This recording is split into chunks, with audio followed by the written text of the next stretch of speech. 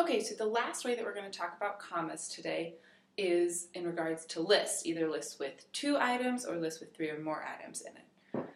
So for the most part, these are pretty straightforward rules, but if you're confused by anything or have any questions, let me know. Okay, so we're going to start with lists that have 3 or more items in it. And there are 2 basic rules for these lists.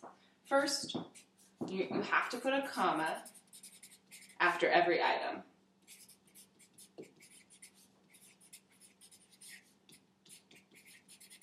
Except for the last item.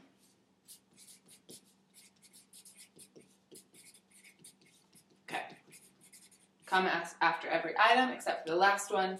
And the second rule is that and goes before the final item in the list.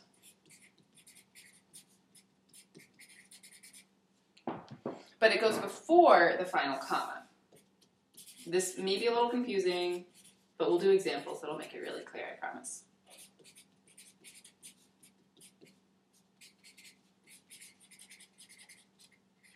Okay, great. There are 2 rules for lists with 3 or more items. And why don't you look at your books now and see the example that they give you in your books. Okay, the Joshua Tree was influenced by blues, folk, and gospel music. So take a second, read that to yourself again, and underline the items in the list while I write it up here.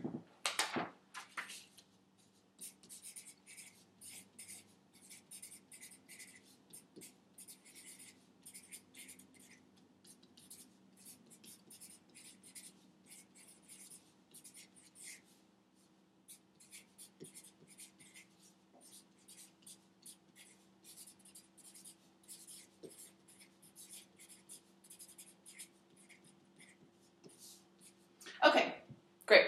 So, the items in this list, blues, folk, gospel music, and that's 3 items, 1, 2, 3. So this falls under the category of a list with 3 or more items, and we use the rules that we just talked about. The first rule, put a comma after every item except for the last one. So, comma after blues, comma after folk, but no comma after gospel music since it's the last one. The second rule, put an and before the final and goes before the final item, but after the final comma. So here's the and right here. Gospel music is the final item, so and goes before it, but this is the final comma because we don't put, this is the final comma. Any questions about that? Okay, great. We'll do one more example before we move on to lists with 2 items. Okay, so let's say the sentence starts with, on my walk I saw, and then the list is, on my walk I saw sunflowers, tulips, roses, peonies, daisies.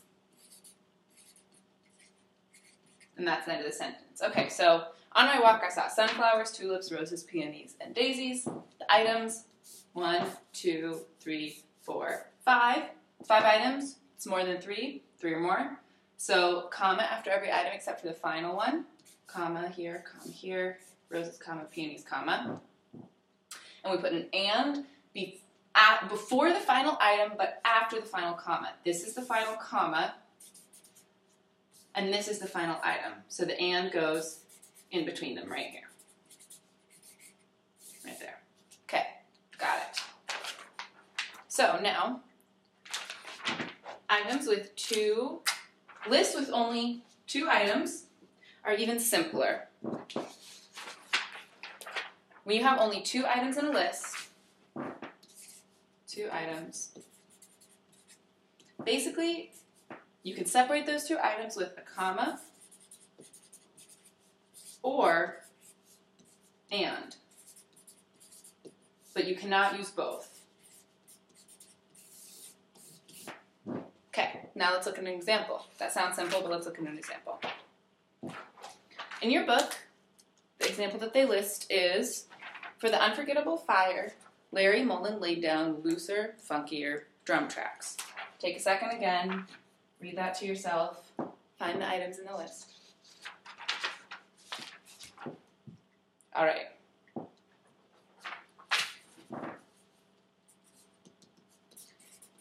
Lay down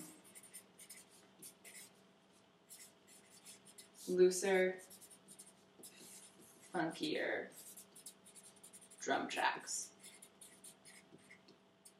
The items here, looser, funkier. In the first example, they have them separated with an and. So lay down looser and funkier drum tracks. That's correct.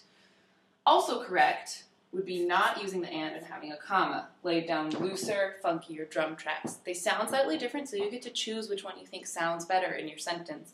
But either one is technically correct. The only thing that isn't correct is if you were to use both. Lay down looser, comma, and funkier. That's not correct. You have to choose one or the other. This of a comma and then an item in the list only works in lists with 3 or more items.